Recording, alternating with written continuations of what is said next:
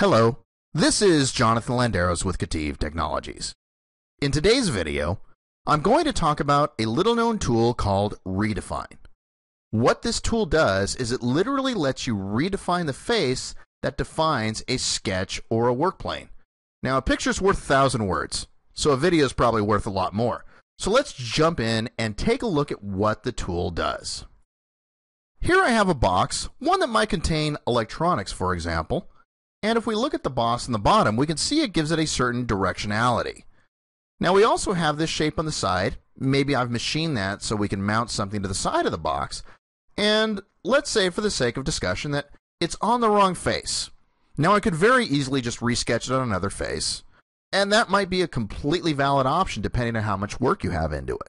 But if you've put a lot of work into it and you don't want to redraw something, you can go ahead and just redefine the face that shape is on. I can do that by finding it in the browser, taking the sketch, right-clicking, and choosing Redefine.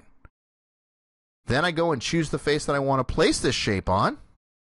And we can see that it goes in, but it's not in the right orientation. I can fix that by editing the sketch.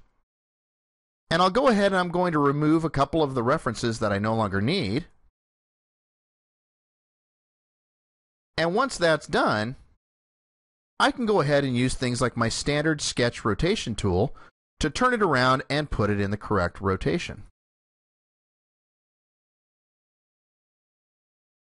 Once I get that done, I can go ahead, drag it, drop it, use any sketching tools that I want to reposition this, and then I can just redimension it and put it in the new position. It can be as simple as that.